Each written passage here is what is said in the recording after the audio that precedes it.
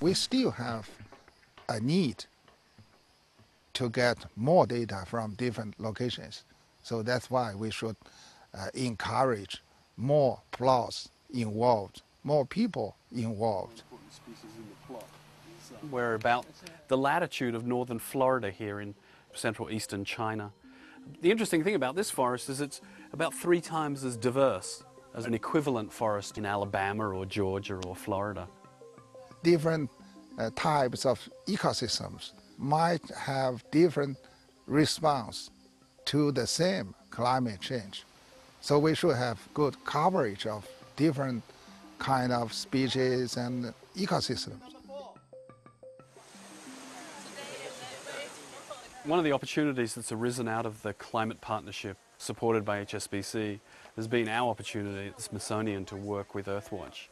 That's created an interesting set of possibilities to work in not only our primary forest plots, these giant plots, but also to work in landscapes that have been managed by humans.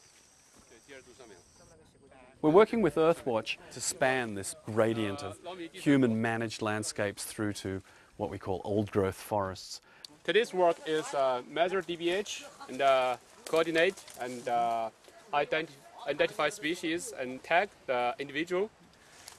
The role that Earthwatch plays is to bring volunteers together with scientists to increase the rate of scientific data acquisition. And of course we need the highest quality science to help us understand the changes that are happening in the world, and so there's a strong collaboration between science and people. So this is a forest that was logged around 50 years ago, and the climate champions, they were tagging the trees, so numbering, labelling each individual stem.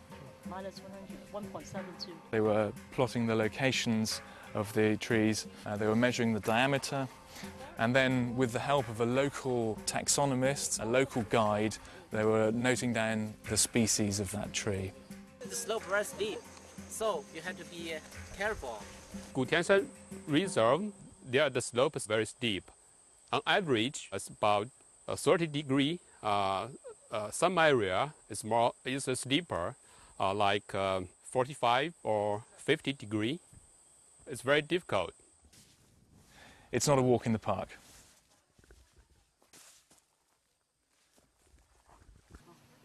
This citizen science component.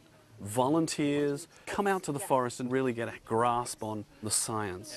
It also results in valuable data to understand climate change impacts on forests. And is then used for modelling of how climate change will affect forests and how we can manage forests in the future to help mitigate the impacts of climate change. The prospects for long-term partnerships with Earthwatch really appeals to us because we're working in lots and lots of countries where we would like to get citizen scientists involved with the plot network.